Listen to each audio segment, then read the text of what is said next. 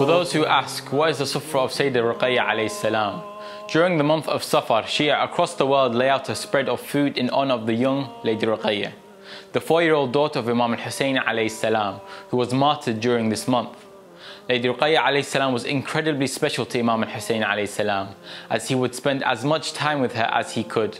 Whenever he would speak about her, he would do so affectionately. For example, saying, "A house without Ruqayah is not a house worth living in."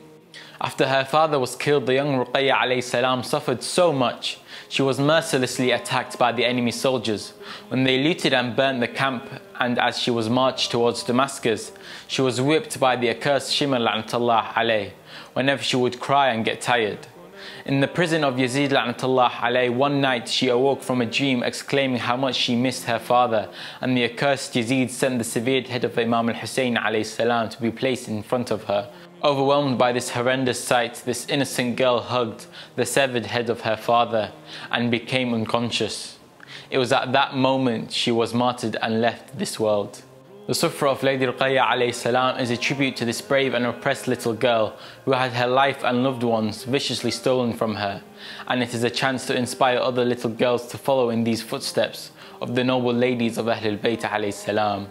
May Allah subhanahu wa ta'ala allow us all to visit our Lady Ruqayah alayhi salam in the holy land of Sham.